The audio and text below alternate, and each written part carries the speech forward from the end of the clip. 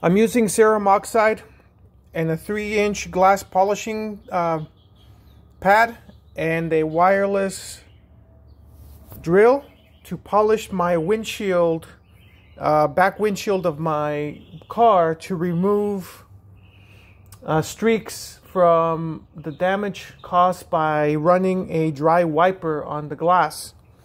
It does work. You need 2 parts water and 1 part Cerium Oxide. You mix it into a paste, and it goes a long way once you use the paste.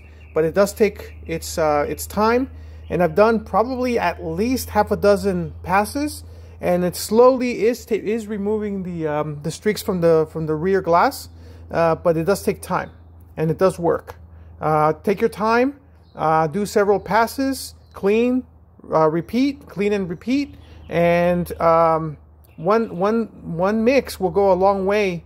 Even if you have little remnants left, you keep going at it, and it keeps going. So you don't have to waste a lot of the powder